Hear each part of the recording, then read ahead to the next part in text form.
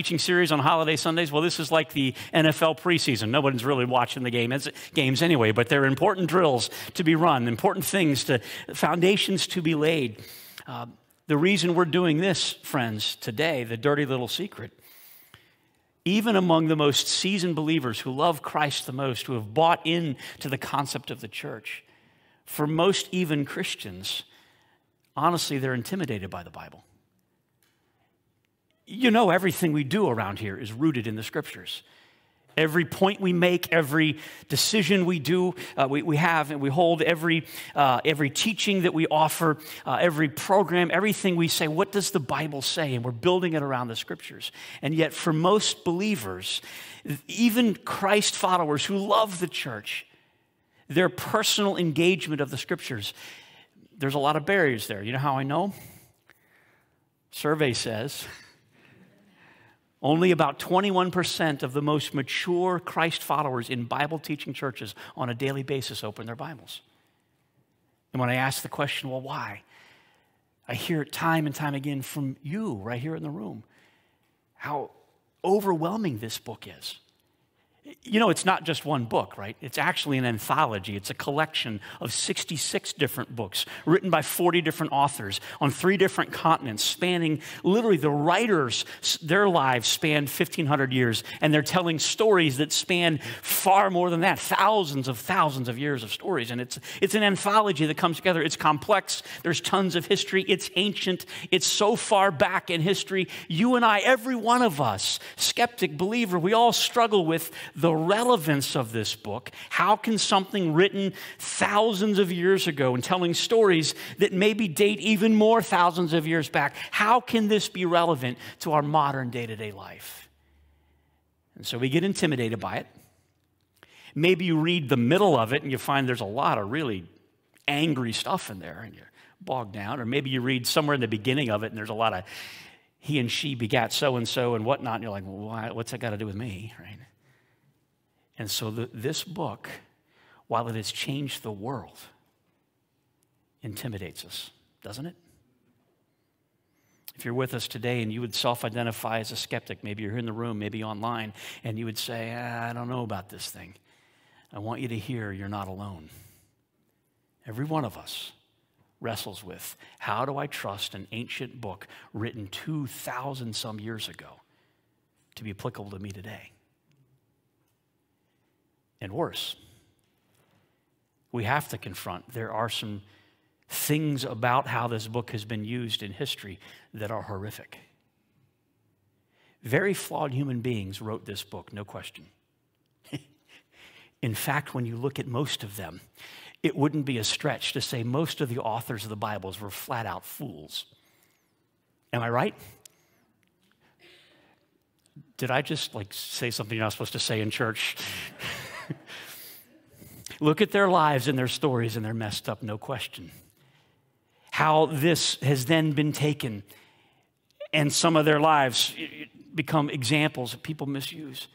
We have to own that this is skeptical for folks because there are claims in here that flat out deny, or not deny, but deny natural law. They overcome natural law. They defy science and natural law. There's miracles that happen in here. You say, how in the world could those things be? Throughout history, there have been power struggles between the church and the state where the Bible's been leveraged against it. And we have to own, friends, that human beings have used the words of this book to oppress other people. In the Middle Ages, the Crusades, the Inquisitions, where they would literally execute entire swaths of people who didn't believe. Torture them, burn them at the stake. You remember the witch hunts, the witch trials in Salem, Massachusetts in the 1600s? They used this book to justify that. Running simultaneous to the great civil rights awakenings that even began in our country in the 17 and 1800s, the wrestling among Christian churches calling for the end of slavery, the end of oppression of human beings, at the exact same time in churches, probably even, frankly, friends, this one in the 1850s, people were using the Bible to justify the continued oppression of human beings. We got to square up with that. This stuff was real, and people have misused it. And we're going to make today an attempt to bridge that dissonance, that it is the greatest book that's ever been written, the greatest anthology of 66 of the best, most powerful, most life-transforming books ever written, and yet the words have been distorted and misused. We're going to reconcile that today. But more important than that, we're going to go to what does it mean for you? And what is God going to try to accomplish in your life? That was a heavy opener, Shane, was it not? Y'all, are you all right with me? You here? You with me? All right, grab your Bibles. Let's go to the book of Isaiah, chapter 55. Let me tell you how to find it if you're not familiar. If you're sitting here in the room, Red Pew Bible in front of you, page 733. If you're at home online, you have one. It'll also pop up on the screen, or if you're using your own Bible, just flip it into right smack in the middle. You'll probably find Isaiah. It's somewhere in between Psalms and Proverbs and Jeremiah and Ezekiel. It's a pretty big book. Isaiah, chapter 55. And by the way, never be ashamed to use the table of contents if you need. Here's what we're going to find as we read this. Throughout the Bible makes claims of itself about what its purpose is. And I realize my argument today, my case that I'm going to make for you today, is a little bit like a used car salesman in Newark, New Jersey, trying to sell the product by the product. And it feels a little weird, right? Because the Bible is going to say of itself what it is, what this Word of God is. But what I hope you'll see today, and I hope the Holy Spirit will begin to open up your heart and mind to understand the radical importance for you that this Word is. We're going to drop right into the middle of the narrative. About 700 years before Christ, 700 BC, there was a man named Isaiah that God spoke through and to. He had some pretty significant visions where he saw God in the heavenly realms, and he was able to hear God speak, and God commissioning him and sending him to preach the word to a people that were in a lot of political chaos, a tremendous amount of societal injustice going on. It was a really dark time in history in Palestine. And so God raises up Isaiah and he tells him, go and speak my word to my people. And in the middle of all of that, God says to him, verse 10 of Isaiah 55, this is God speaking through the prophet. He says, as the rain and the snow come down from heaven and do not return to it without first watering the earth, making it bud and flourish, so that it yields seed for the sower, bread for the eater, so is my word, God speaking, so is my word that goes out from my mouth. It will not return to me empty, but it will accomplish what I desire, and it will achieve the purpose for which I sent it. Do you see this? God is saying, my word is just like the rain that comes down out of heaven. When that rain comes, it makes that earth, all those seeds bud and flourish and so forth. And this summer, it's been doing that a lot. Have you seen the overgrowth in your yard? It's like this, all the systems work as they should. And God says, that's exactly what happens. When my word goes into humanity, it will accomplish what I sent it to do. And the result in verse 12, he tells us, you will go out in joy, and you will be led forth in peace. The mountains, the hills will burst into song before you. The trees of the field will clap their hands. You can visualize that, can't you? That life is going to be so full. It's like nature itself is exploding with joy. In verse 13, he says, instead of the thorn bush will grow the pine tree. Instead of briars, the myrtle will grow. And this will be for the Lord's renown, an everlasting sign, which will not be destroyed. In other words, what he's saying here, when my word goes out, when you will open yourself to my word and you will hear my word, it is going to land in you, and it is going to produce in you joy and peace and abundance. And instead of life being all filled with briars and thorns and thistles, there is going to be this good fruit that is growing in you. There will be a comfort and an ease to life. Now be careful. He's not promising an American ease where everything goes the way we want it to go. No, what he's promising is in the midst of a life that is filled with chaos and stress and problems and circumstances, running below the foundation of all that chaos in life is a peace and an ease that I am in a good place because God is with me and his word is at work within me. This is what God promises to do in his word. Now, I have not made the argument nor proved to the skeptic yet that this 66-book anthology is the Word of God to us. I won't do that today for the skeptic, at least not adequately. But what we will do over these next 6 weeks is we will unpack that. How do you trust that this book, this collection of 66 books, this anthology is in fact God speaking? But for this morning, here's what I want to challenge you with. Is what God promises he's going to do with this in your life. If you'll open yourself to it, skeptic on one end, mature believer on the other, friends, this applies to every one of us. We have to wrestle with the openness of our heart to it. If you will open yourself to it, here's what the Bible, the Word of God, promises that it will do for you and I. It will reveal to us God. that he will show us who he is. It will build for us faith. Romans chapter 10, verse 17, the Apostle Paul said that faith comes from hearing. Hearing what? Hearing the Word of God. As the Word of God goes into you, as you hear it, as you see it, as you read it, it begins to build faith. Hebrews chapter 4, verse 12 tells us very powerfully what this word, this scripture will be to us. He says it's living and active. It's not some dead, static, ancient book while it was written thousands of years back. It is, he said, it is living, it is present, it is active. He said it's like a double-edged sword that goes into us and it divides between our soul and our spirit. Here's what that means. That you and I, all the natural, almost animalistic, humanistic reactions we have to life, your temper, your emotions that flare, just naturally, stuff happens and you kind of go there, your red lines that happen in you. Those are all things of the soul, the natural tendencies to fear and anxiety, those kind of emotions that when stuff is stressful and we have a tendency to just kind of go there. That's all stuff that our soul does. Every human being does it. And the Word of God, he says, when you let it into you, it's going to be like a double-edged sword. It's going to divide between those natural, instinctive reactions to life, between soul and spirit, the spiritual activity of God the Father, what God wants to do in your life. The Word of God gets into us, Hebrews chapter 4, verse 12, and it splits us in half and shows us. The Bible says in that verse, he says it will discern for us the thoughts and attitudes of our heart. It's going to help us see, hey, this reaction is very human, and this reaction would be what God has for you and me. This is a living and active word that gets into every corner of who you and I are. This is what the Word of God promises to do.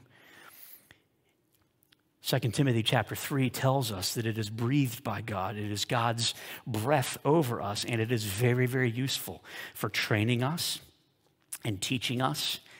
And, we don't like what he says next. Correcting us and rebuking us. The Word of God is a perfect 2x4 to your forehead when you need one. It is the thing that will show us, hey, wait a minute, I'm off track here, and God is able with his word to whack you upside the head.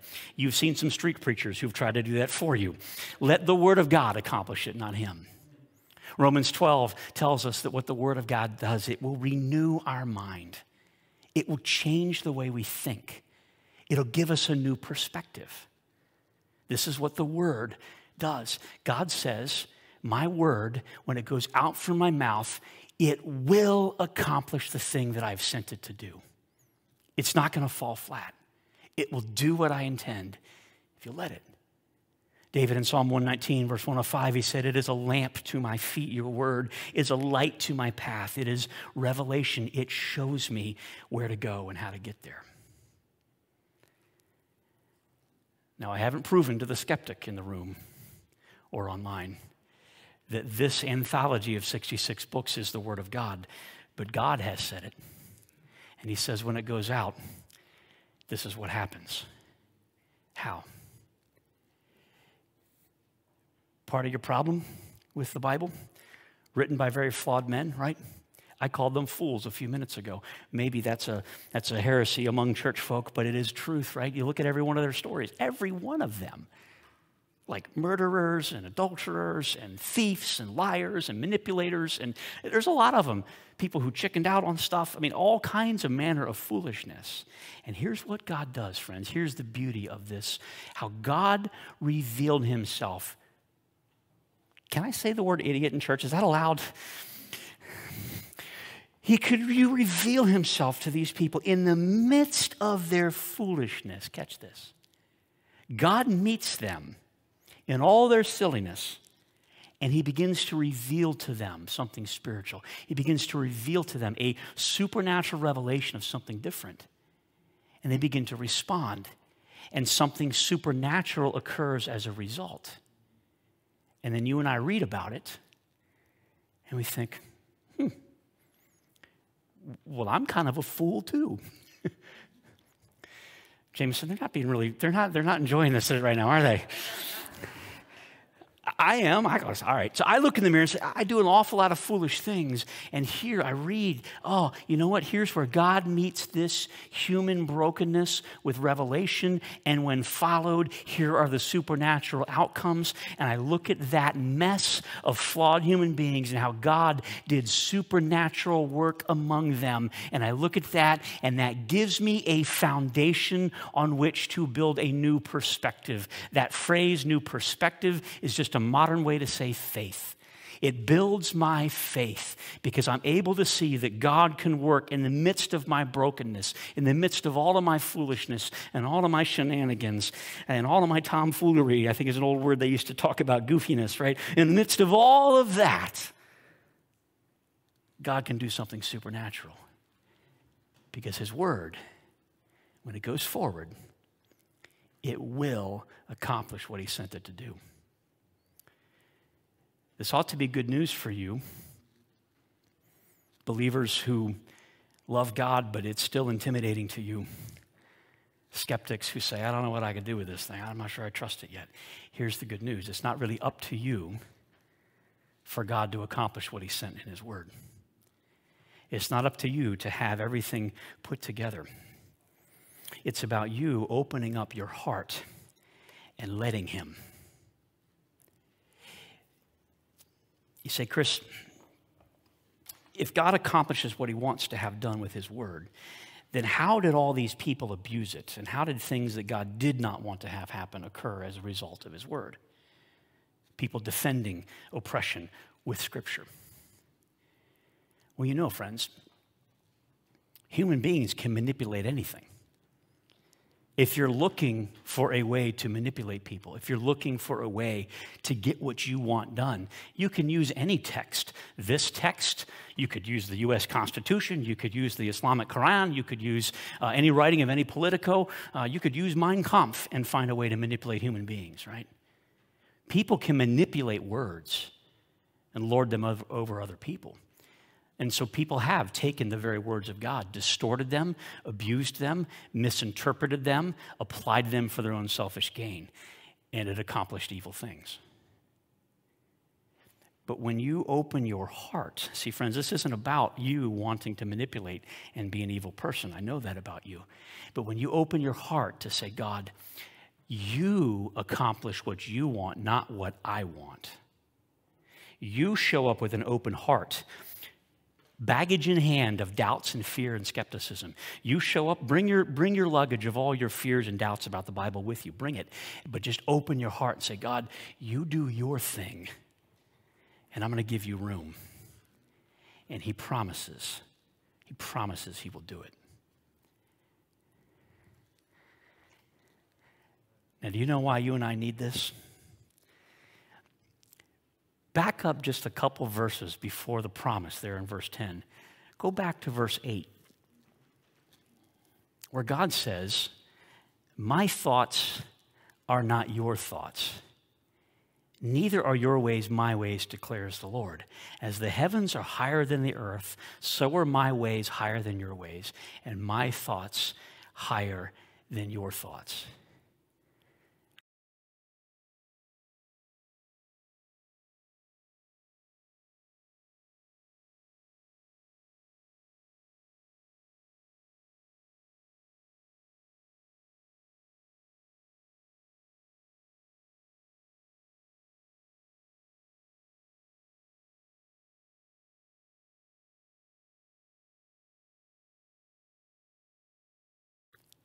Simply put, friends, try as we like, we don't think very well. We think instinctively, reactively, almost animalistically. The emotional reactions and responses to the circumstances of our world, that's just who we are as human beings. And we don't think with clarity very well. And we certainly do not think like God thinks. And so God says you need this. You need an input that is different. You need a perspective that is different. In all of our foolishness as human beings, we need a God who will supernaturally reveal to us a different way to see it. And if we don't have that input, what are we going to do? keep doing what we've always done.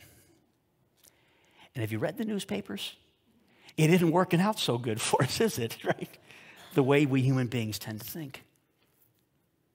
Skip all the way back to verse 1 of Isaiah 55.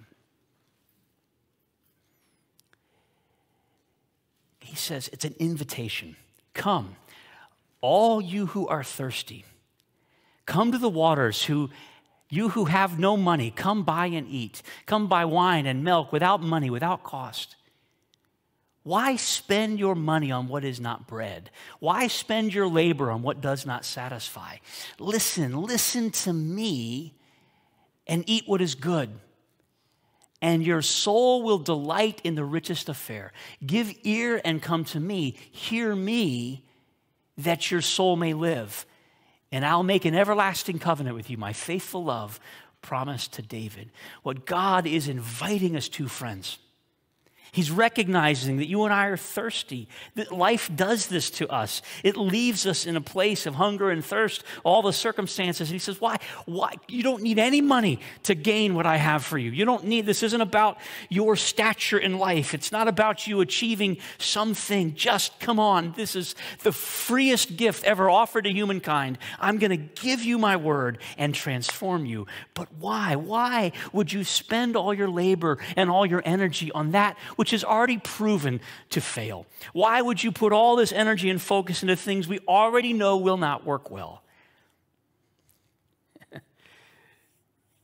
And yet we do that, don't we? We spend so much of our emotional energy and our strength and our day-to-day processing. We spend it doing what we've always done, fretting and worrying and stirring and freaking out and lashing out and all these things that we human beings do, myself included. We do this because that's the natural, humanistic, animalistic reflex of our soul. And the Word of God wants to separate that from us and say there's a better way. There's a higher way.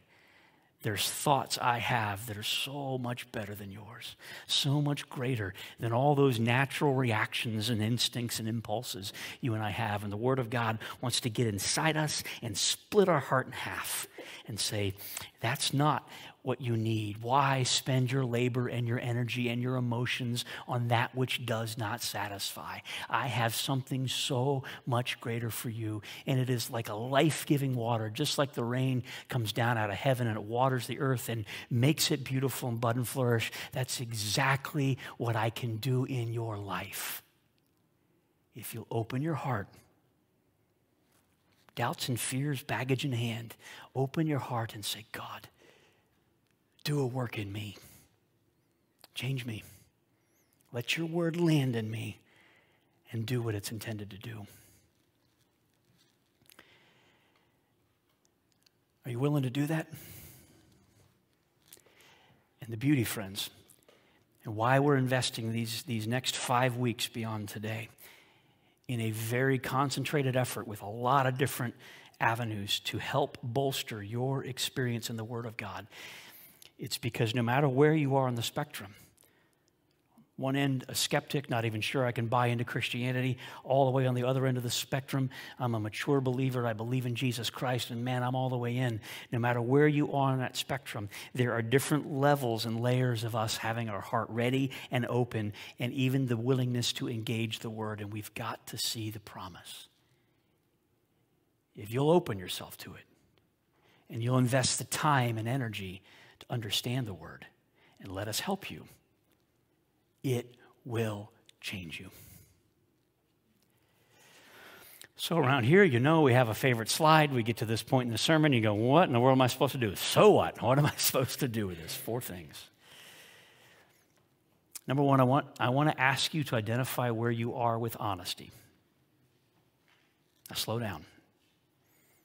I imagine online this week there will be friends of ours that will be watching this. We're going to encourage you to send the link out to others that you may know might be interested in this. So there are skeptics who would probably very easily identify themselves. Hey, skeptically, I don't know about this, right?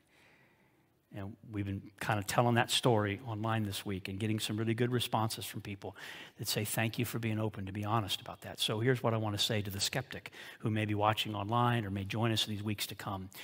As a skeptic, your doubts and questions and fears are welcomed and encouraged, and be raw and be honest. This is a safe place. You don't need to show up here and act like you believe what we believe. Just come on. Right? You guys affirm that? Absolutely. All right. But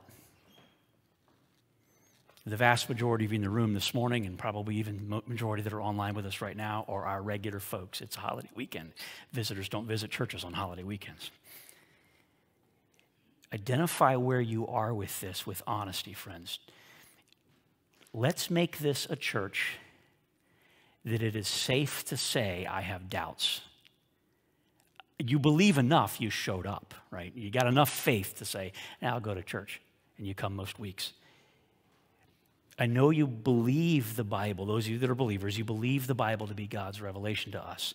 But the vast majority of us, if statistics nationally apply to us here, the vast majority of us are not consuming the Word on a daily basis. And you've got to figure out, identify yourself, why? What are the barriers? And let's get honest about them. I'll tell you in a few moments about some things, some space we're going to have where dialogue and vulnerability and openness about what the struggle is will help us all help each other, right? And so let's just not pretend. If you're one of the 80-some% of mature Christ followers who are not studying the Scripture on a daily basis and living from and in and through the Word, just be honest. I'm not, but why? And let us as a community help you go there. Does that make sense? All right, number 2.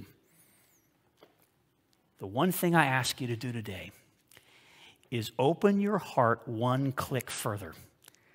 Wherever you are, you identify where you are, skeptic all the way to mature believer, and open your heart one click further. And just say, I'm going to give God a little bit more room. I'm going to be skeptical of my skepticism.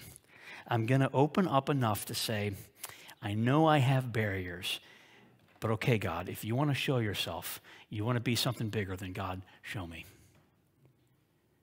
Mature Christ follower, been in the church 30, 40 years. You say, I know the Bible pretty well. Open your heart one click further. God, what do you want to do in me?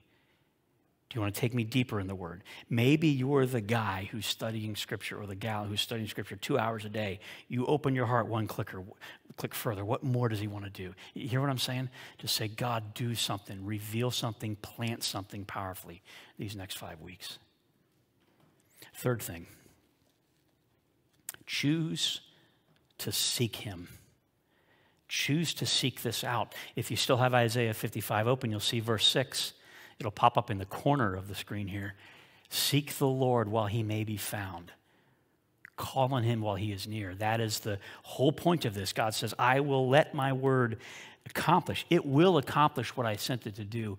But you and I have to open the heart, and we've got to look. We've got to seek him, seek after him. And the fourth thing, let us help you. That's what this series is about. And here's what we're going to do. Starting this Thursday night, 7 o'clock, right here in this room, Thursday night for the next 5 Thursdays, we're going to gather in a more interactive space where we can talk about this stuff. We can go a little deeper. We're going to put some of the nuts and bolts together on how to make, give you tools, how to make this a vibrant experience in your life. And we're going to do it in relational conversation, vulnerability, safety, not weird vulnerability, just safe vulnerability. Let's be honest. Let's level the playing field. We're all skeptic to believer. We're all in the same place, and we all have the same questions, just in varying degrees. We're going to get real raw and honest about that and go there together, okay? If you want to participate online, we will have a Zoom function for that. I need to know to send it to you. So I will send it to everybody who's on a regular email list. If you're not getting that email list, visitor card in the pew in front of you, fill it out, legible handwriting. There's a couple of you that I missed getting you on because your handwriting's not good. So if you're not getting that, let us know. If you're online, just in the comment, give me your email address or shoot it to us, whatnot. We'd love to get you included in that. So we got Thursday nights coming up. The next 5 Sundays, we're going to be hammering this.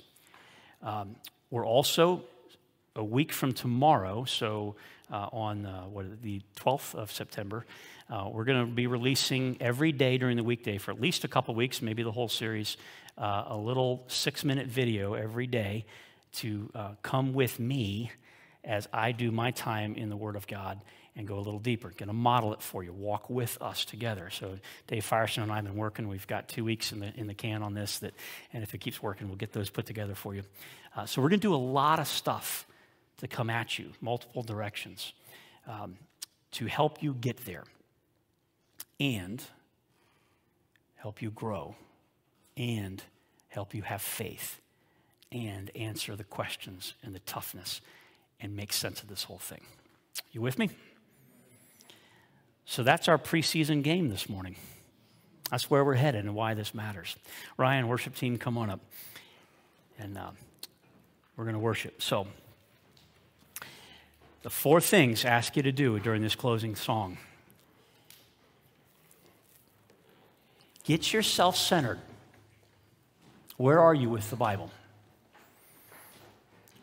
Your daily presence in the Bible, believer.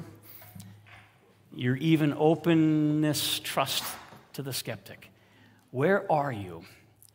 And will you open that heart one click further and say, God, do something powerfully? Will you seek him with your heart? That's a decision you make in these next moments. So, Father, we thank you for your word. We thank you for the promise that it will, in fact, accomplish the very thing you intended to do. And so, God, we ask you to do that in these moments, that you would take this promise of Isaiah 55 and that you would land it in our heart, that you would begin to open our heart and our faith. Help us, God, to see it and to trust it and to take a step in our heart towards you. We ask in the name of Jesus Christ. All right, let's stand. Let's do a little bit of business with God, and I'll have a closing thought in a moment.